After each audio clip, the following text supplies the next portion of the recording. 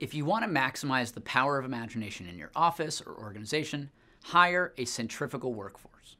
Imagination can't be the domain of only one small group or assigned to one division or department, nor can it be contained within one community of people.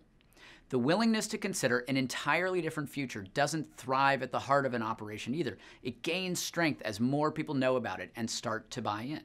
So if you want information to spread, you need to help it spread. It won't happen on its own.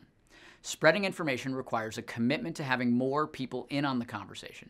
It also requires an organized effort where people actively push information to the outer edges instead of keeping it close to the center. That's why I call it a centrifugal workforce.